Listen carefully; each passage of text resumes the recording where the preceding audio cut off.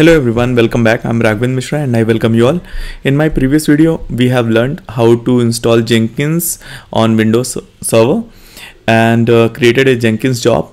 Now in this video, we will learn how to configure the Gmail SMTP server in Jenkins so that the Jenkins can send email to the recipient or to the users once the job is complete. Alright, so let us go to the Jenkins and click on Manage Jenkins, and we will click on System under System Configuration.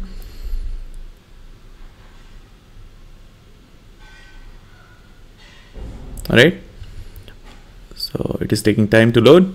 Yeah, it has loaded.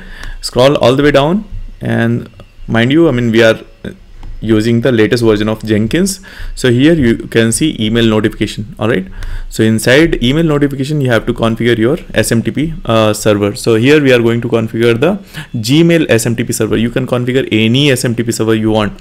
Okay, in this case, like if you are in corporate or some working with some company, you have to give that AD account or SMTP server details of that company.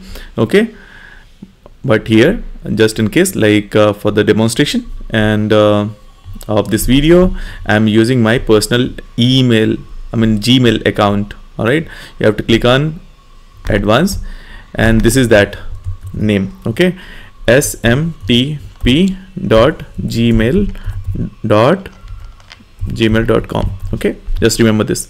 So this is the server for the SMTP server for the Gmail. All right, now here I am using my RP Mishra QA account, RP Mishra QA @gmail.com account @gmail.com, and here I am giving my personal R Mishra QA account password. Okay, I'll show you what could be the error when we are using the account password here. Okay, and just remember this. And then you have to check Use SMTP authentication, which we have already seen, and then you have to enter the username and password. Then you have to check Use SSL, which is secure circuit layer. You have to check this option, and then you have to give 465. Okay, this will not be there, so I have already filled in a couple of details. 465. Okay, so this is the SMTP port, okay, which you have to provide. And then you have to provide the reply to address, which you can give any other email address, but for sake of demonstration, I'm using the same email address. Okay, so email, it will be sending the email from this account and receiving the email on this account only. Okay, in this email address, rmishraqa@gmail. You can use your own. Char set, we will go with the default UTF-8. Okay, all right, and now you click on this option, test configuration by sending test email. So we are going to send the test email to the Mr. QA. Let me send the test email to this address. I'll click on test configuration, and you may come across some issues for sure. Okay, I'm going to discuss why we are getting this issue. Okay, so purpose of this video is to configure the Gmail SMTP server, and also if there are any issue, we have to sort those issues out while configuring the Gmail SMTP server.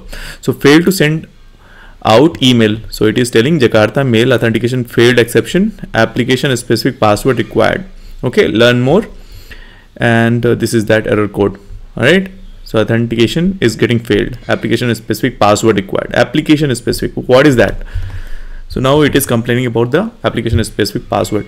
Now since we are using this personal account Gmail smtp.gmail.com SMTP server basically, so Google has enabled the two-step verification.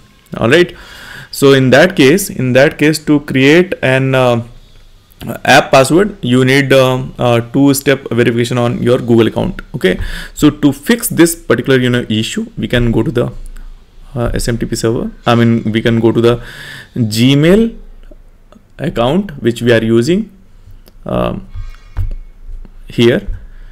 Okay, which we are using as a use SMTP authentication. We are using I'm using my personal Gmail account for the SMTP authentication. Okay, so you have to go to that account. So in your case it will be your Gmail account.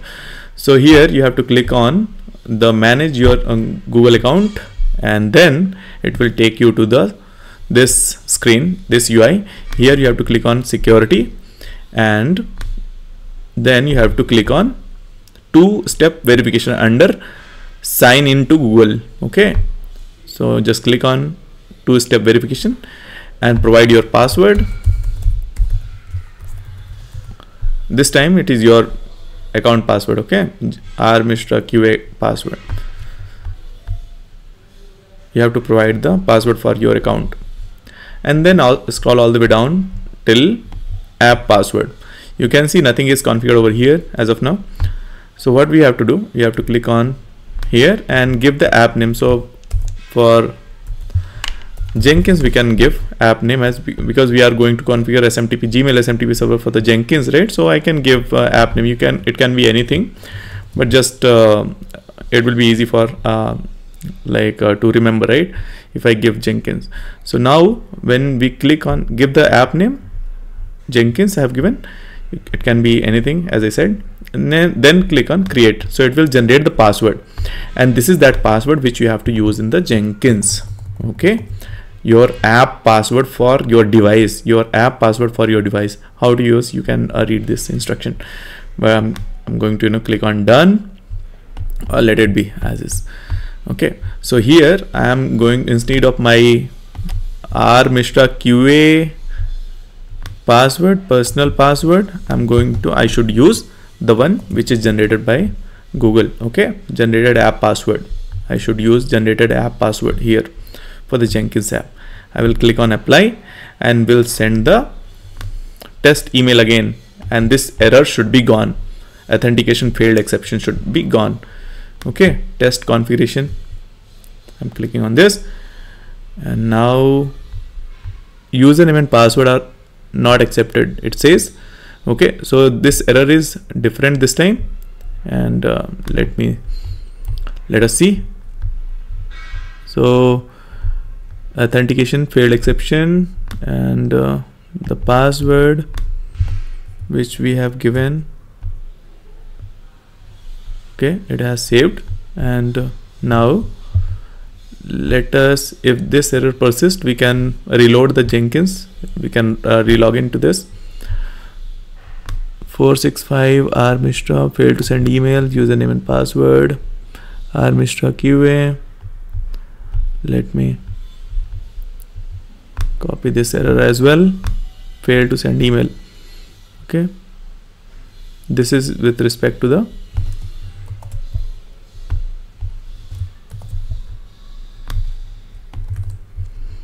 right. So how we can fix it, we are just looking at here. Okay, so the password, I think, yeah, was correct only. rmishra, if there is anything wrong with the SMTP gmail.com, nothing is wrong.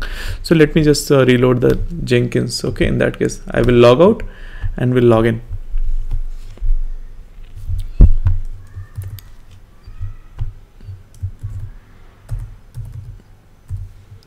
sdat and the password.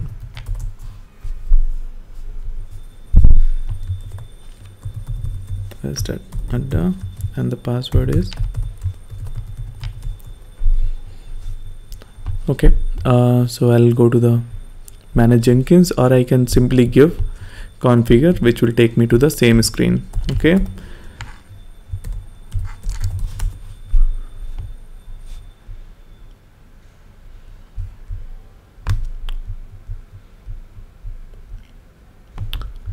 I'll go to this, or I can do one more thing. I will just delete it. I will give the name again. Okay, and we'll generate the password again. This time I'm getting this password, just in case if the password which we have copied was not copied and we have entered, it also may cause the issue. Okay, so I will go ahead and give the password, change the password, just change the password. I will apply and I will just click on test configuration by sending email, and I'm sending email to rmishraqa.com. This is my Gmail. This is my Gmail. So I'm going to apply and will send the email to this. I'm going to test the email configuration. See, email was sent successfully. Okay, so there was a problem with the copying the password. Okay, maybe the way I copied, right, it would have not copied, and maybe it would have copied some different password altogether. So in that case, what you can do, you can just remove this and you can generate, give the same name again, and then click on create. It will generate the password, new password again, which you can use in the Jenkins in the same section. Okay, where? Here. So instead of your personal account password, you have to use the app password.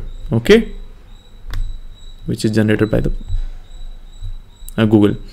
Now let us see email test. So this is the test email which I have received from the Jenkins 0 minutes ago. All right, so that's it from this video, and I hope you have liked the explanation and learned from this video. Please do like and subscribe to my channel and share it with your friends. Also share the feedback in comment section, and I will see you with the next video in the same channel. So till then, keep learning, and thanks for watching.